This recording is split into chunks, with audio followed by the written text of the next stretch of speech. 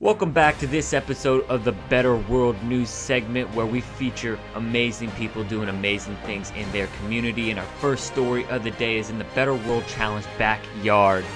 Lunch people and Corey Pernier and Miranda McKeever were laid off from their restaurant jobs early on in the pandemic, which is very unfortunate, and I'm sure there's a lot of other people, but they used their talent and their skills in the restaurant industry to start a project called Lunch People. And every Saturday from 12 to 1 in April through October, they were serving hot lunches. They've served over 2,000 plant-based meals from local producers, distributed 8,000 masks, and delivered up to 150 hot, delicious, nutritious boxes of food.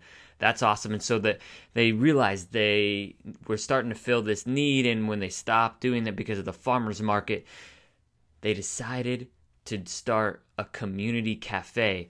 And that community cafe is going to distribute free meals to people, solving the problem of poverty alleviation and nutrition inequity, but also providing jobs for youth looking to develop some skill sets to get them ready for different restaurant jobs. And so not only are they providing meals for people, they're providing an opportunity for people to develop their skills. We're going to drop Lunch People in the show notes. Go check them out, go support them. And that brings us to our next story. Portland General Electric announced $2.3 million in funding for electric vehicle adoption and education projects benefiting different area organizations in Oregon. You know why that's good, people? Because climate change, and those gas guzzling cars are always emitting so much dang carbon into the atmosphere. But Portland General Electric said no.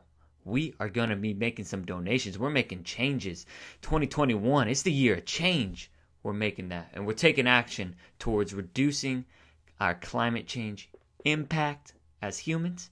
But also, most importantly, they're donating to different community funds so the communities can decide how to use that.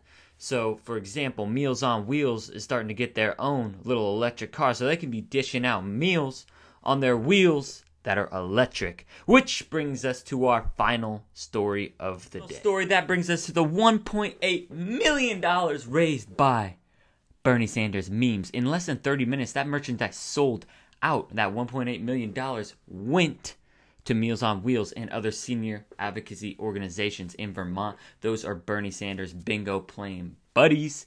But for real, Bernie Sanders always hustling for the people. Whether you agree with his politics or not, he is one that cares about making the world a better place. Which brings me to Jen Ellis, the famous Vermont mitten sewer, grower, whatever you want to call. She was making those fire mittens for Mr. Bernie Sanders. And so she started a nonprofit organization, actually. And so I want to finish this episode with a quote from her. If you give of yourself, not just material gifts, but your time, your goodwill, your kindness, you will receive joy. It's that simple. You don't need to be rich to care. You just have to be human. We all have so many gifts, and the world is a better place when we share them. So, as you go into your weekend, I want you to share your gifts with the world. Let's make the world a better place. I hope you enjoyed this episode of the Better World News segment.